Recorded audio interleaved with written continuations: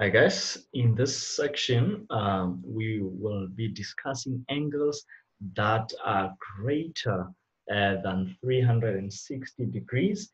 I had given you a heads up in the previous video that we're going to quickly look into this.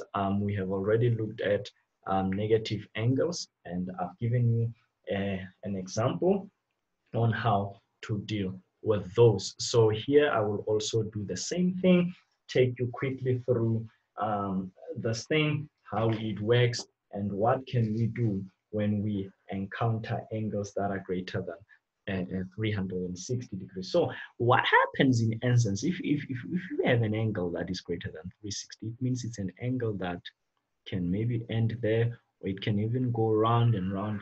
It just depends how many times they want to mess up with your head. But the idea is really simple. Whether it is sine or it is cosine or it is the tangent, the idea is essentially the same. What is really happening there is that you've got an angle theta, okay? But what they have done is that maybe they go a revolution 360 times something, okay? So in the case of one, you know it's going to be a 360 reduction. That's okay. But in the case of two, then you're going to have theta plus 720 degrees, okay? If k is equal to 2, okay? Sometimes it does not even get to that.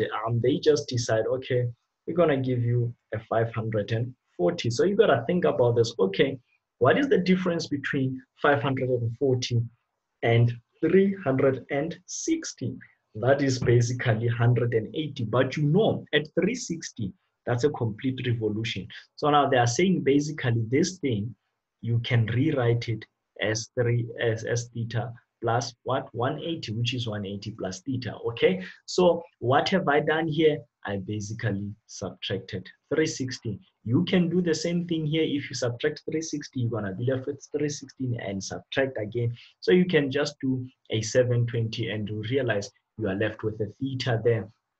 And so you can then start working on the ratio that you are given. So that is basically the drill, guys. That's how it is gonna work.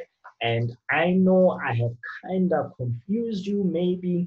And so I'll just take an example because that's the easiest way to internalize these concepts. So let's take an example. Consider, for example, they want you to reduce or figure out what sine 570 is. Okay, as I said again, we know first of all that, okay, this thing is surely theta, okay, plus 360, okay, somewhere there. But how do we find the other angle? So it's simple. Okay, what is 570 minus 360? 210. Okay, so that means this thing here is actually can be written as 210 plus 360, or you can say 360 plus 210. That's okay. But you realize, what is this? This is a reduction of what? 360 plus theta. Okay, theta plus 360 is the same as 360 plus plus theta. So we know the reduction of 360 plus theta, okay, which is just the same as the reduction of what?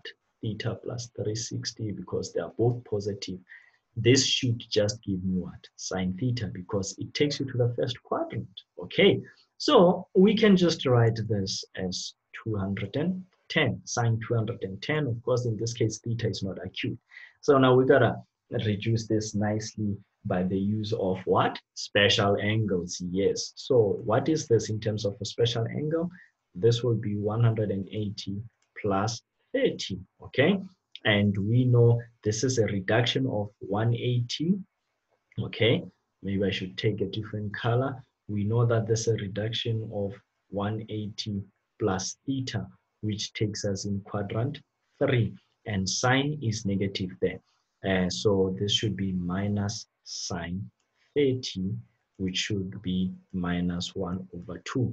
See how I got to that quickly? Because I'm quite familiar with my special angles. So I will stress once again the importance of knowing your special angles. By the way, notice something, guys, on reductions. The reductions 90 plus minus theta will require you to change to a co-function, okay? Co-function. There's a video in which I discuss co-functions, and then the reductions 180 degrees plus minus theta or 360 degrees plus minus theta. You don't change, the ratio remains the same, okay? No change of ratio. So in other words, sine will remain sine, cos will remain cos, tan will remain tan. Here, we know that sine goes or changes to cos, or cos can change to sine, or tan can change to the cotangent. That's what we have established, right? I just felt I should say that so that you have some clarity. And then moving on, let me take another example. Maybe I'll take the one of a negative angle to show you that it does happen that you get reduction angles that are greater than 360, but they are negative. So here I have cos of negative 480, but we know by rule that, okay, cos of a negative angle does not really change that much. And so we have 480 now. We know 480 actually, it is 360 plus something. And what is that thing? Again, 480 minus 360. Okay, you're going to punch that in your calculator, that's fine. And then you see that, oh, that should be a 120. And then what is the reduction of 360 plus theta? We said the ratio does not change, so cos remains cos, and it must be cos 120. Now, how can I express cos 120 in terms of a special angle?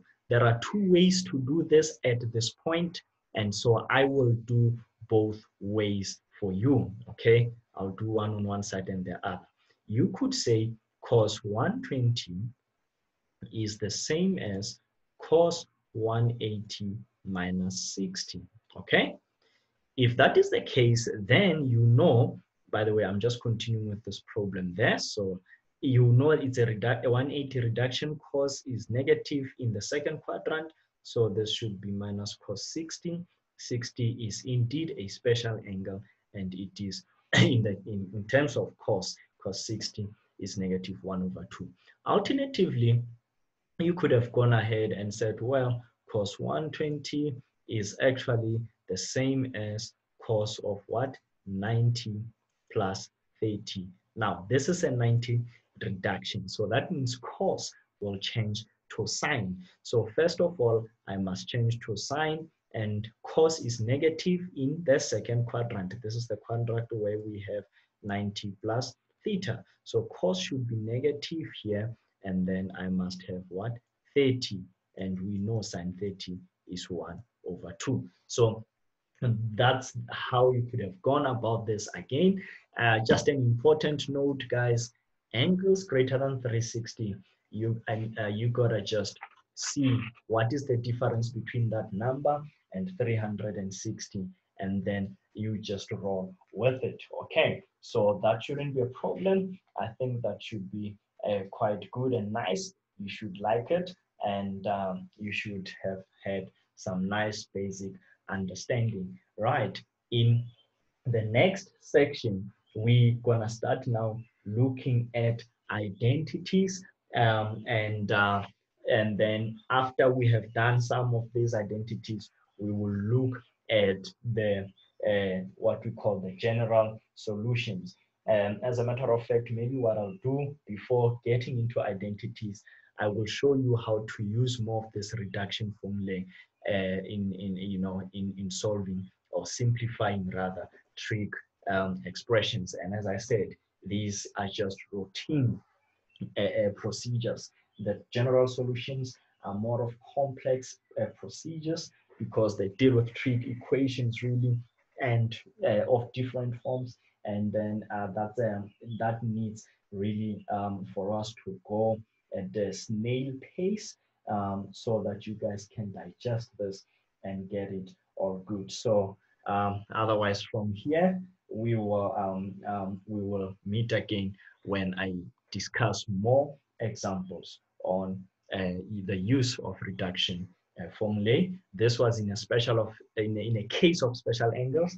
I will do it now in a case of non-special angles, okay, or non-special numerical angles, okay. So see you later.